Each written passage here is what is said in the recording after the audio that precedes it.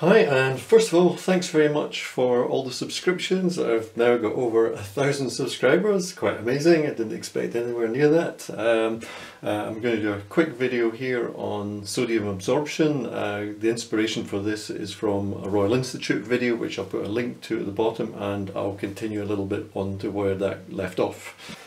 So first of all, this is a sodium lamp, and the inner tube is the actual lamp itself. That part of it is the inner tube, and the outer glass is just an evacuated envelope to keep the heat losses down to a minimum, because sodium is normally a metal and we need it as a vapour for this lamp to work.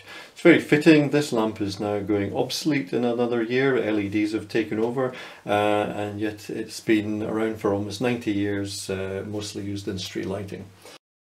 Okay, the light is up to operating temperature, and I have a blow lamp here which is just on, and I can take some table salt and put it into the flame. Notice how the flame looks black.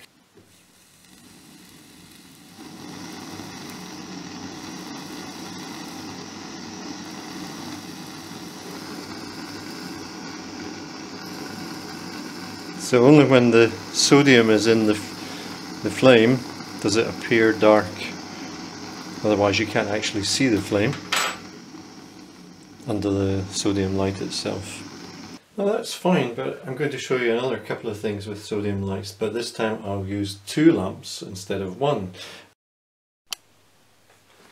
Okay, we've got 2 sodium lamps running here. I'm going to switch one of them out and observe the other one. Right, so if I take the lamp that's just gone out and then use that as a filter, using the sodium that's now warm in full vapour in these arc tubes, and if you see, it filters out quite a lot of the light from the sodium lamp still running. Interesting, the camera is not catching it quite as well as the eye, because you can see it really takes it right back to the neon discharge. I think the camera must be struggling with the changes of colour, but you can certainly see a difference. You can also see that the tube appears to have a kind of cloudy look to it as well. Even though it's out, it seems to be glowing. This seems to be proof that the sodium is scintillating under the illumination from the other lamp. It doesn't reduce the restrike voltage, so it's not like the photoelectric effect. Against the dark background you can see this cloudy effect of scintillating sodium vapour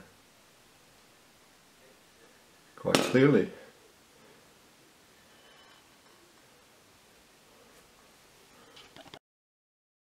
Okay, I want to have a look at this lamp. This is known as a high pressure sodium lamp.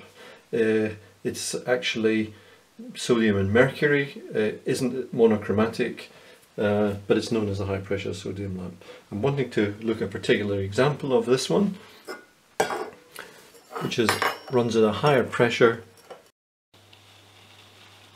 Now this lamp is now at full brightness, and you see it's quite a whitish colour, but when I switch the power off, if you watch the discharge tube, it looks distinctively dark.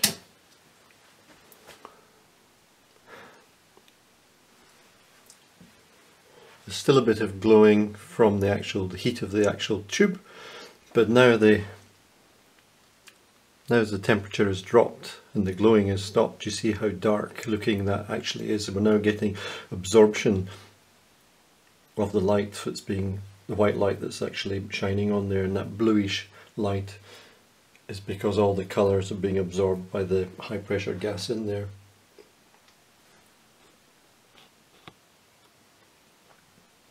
And as the pressure drops, that will slowly fade away.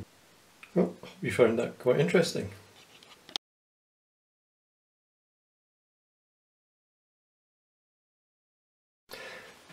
Okay, and finally, as a way of a small bonus, this is the arc tube out of a high pressure sodium lamp. These are not made of glass, this is aluminium oxide, but this one must have some other doping material, because if I apply a high voltage to this, you can see the gas discharge inside, but that's got a strong UV content. But if I turn off the lamp, you'll notice it continues to glow, and that glow has got a very strong UV content itself. You can see the blue glow from the material the tube's made in. I've got a couple of fluorescing bits of material, that's LED, so the phosphorus on the LED, and there's some phosphorus from a fluorescent tube there. And the paper itself also fluoresces.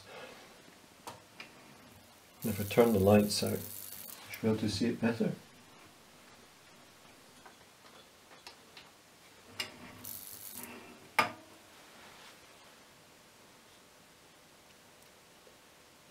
So this is a phosphorescent effect, but it's partly in the UV spectrum.